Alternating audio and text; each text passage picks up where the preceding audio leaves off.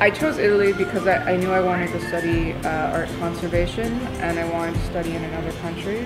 There's not many schools that have a bachelor's program, and I chose to come here because I wanted to have as much physical contact with artwork as possible. Once I heard that there was a program where you could be abroad for the full amount of time, I figured why not, and it certainly has its benefits in that you're working on real pieces of artwork that it's not like artificially aged. There's two main tracks at the school that you can follow, fresco restoration and then painting and polychrome wood sculpture. At this time I'm doing both.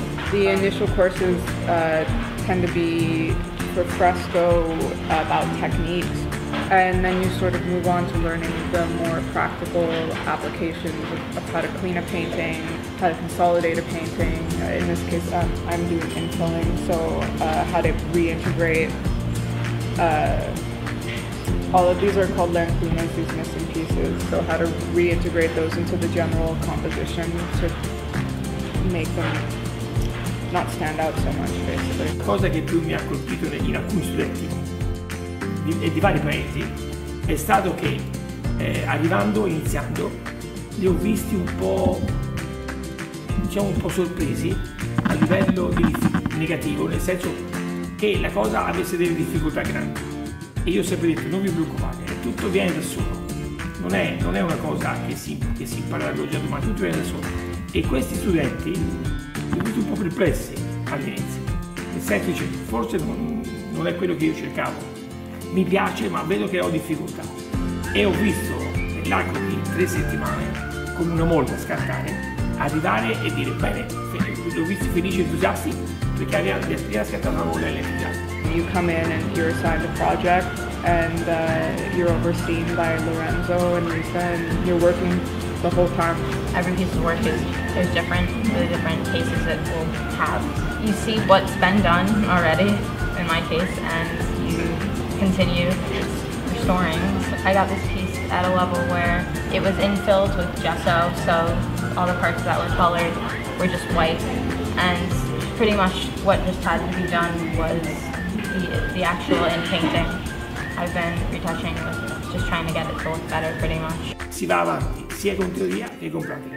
L'importante è che il ragazzo, lo studente, non si fossilizzi sulla teoria, altrimenti diventa noioso. Tutto ciò, questo l'ho vissuto nella mia pelle, tutto ciò che è noioso non piace.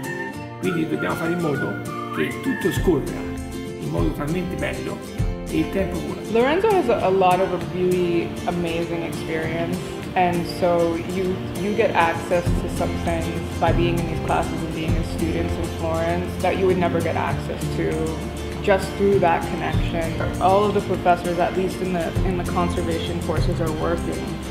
So if you're their students, you get the opportunity to really see projects that normally you wouldn't have any access to as a tourist. So in that sense, it's really fortunate to have Lorenzo because he's able to kind of open up those doors for you and show you like a world that's normally really closed. We've gone to quite a few churches around the area. We actually started working on cleaning some marble plaques in San Lorenzo. In India, Argentina, Mendoza, abbiamo fatto un restauro di una piazza di un monumento bellissimo in marmo e metallo che si stava distruggendo, il Cile, l'isola di Pasqua, il Nepal. Questi sono stati i posti più importanti toccati con i ragazzi. Il voler salvare quello che abbiamo adesso sta ai giovani. Questa è una cosa che ho vissuto all'isola di Pasqua, dove ho visto tanti moai che si stanno distruggendo perché hanno dei problemi, nessuno ha voluto mai affrontare problemi per motivi diversi. Bene, siamo riusciti con il nostro istituto a entrare, a dare un motivo a loro che vivono lì, a stimolarli per far sì che è un bene loro, che lo portino avanti loro. Gli stiamo insegnando come si fa, abbiamo ancora 2 anni di insegnamento e poi loro saranno autonomi per poter portarsi avanti le cose.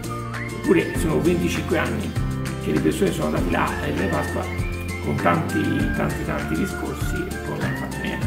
The question, I guess, is really why is it important to conserve cultural heritage? The simple answer is that it sort of ensures the enjoyment for future generations of pieces of cultural heritage. It allows people to continue to see them, for them to continue to be displayed, for them to continue to be studied.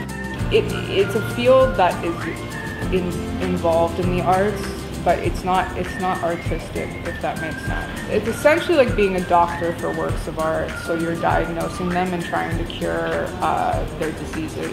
I think in an age especially where technology is becoming more important and the internet and everything's moving forward in that direction, it's important to preserve the historical objects and obviously the great works that have already been done. For me, having contact with different cultures and the way that they express themselves artistically, and potentially having the ability to at some point work on those pieces that I've seen is like, I guess, like a dream. I enjoy doing it, and it combines a lot of different studies together: science, art history, I mean, pretty much everything. So I kind of wanted to do something where I could learn about a lot of different things still.